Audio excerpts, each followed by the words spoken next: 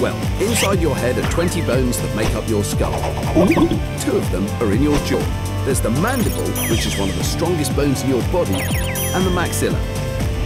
They're linked together by a hinge which allows you to open and close your mouth. And Rachel's hinge has become unhinged. Before Dr. Shroot can get to work, she needs Rachel's muscles to be relaxed. So Sister Tammy gives her a strong painkiller up her nose. Well, she can't exactly swallow it, can she? What I'm going to try and do is actually hold on to her jaw and push it back in there so it goes back into place.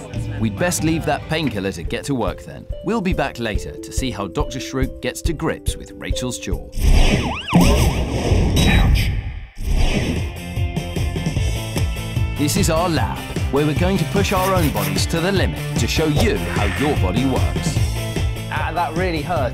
Just don't try anything you see here at home. Today, it's the brain.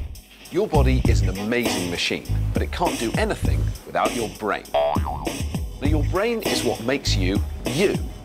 But it also tells the different parts of your body what to do. So if I want to move my fingers, I have to send an electrical signal from here to here, and that moves really fast. It goes at over 250 miles an hour. That's faster than a Formula One racing car.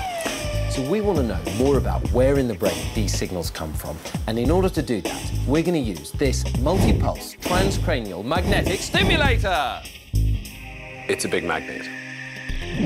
But it's a cool big magnet. It sends electromagnetic pulses to the brain which interfere with the brain's own electrical signals. And that means we can use it to work out which bit of the brain does what. Let's give this brain scrambler a whirl. Now, Chris, what I want you to do first of all is reach up with your left hand and pick your nose. All right.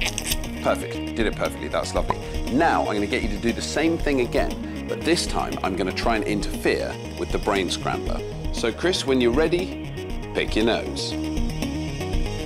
Every time Chris's finger wiggles, that's the magnet or brain scrambler interfering with his brain's signals, which means he can't pick his nose properly. You miss?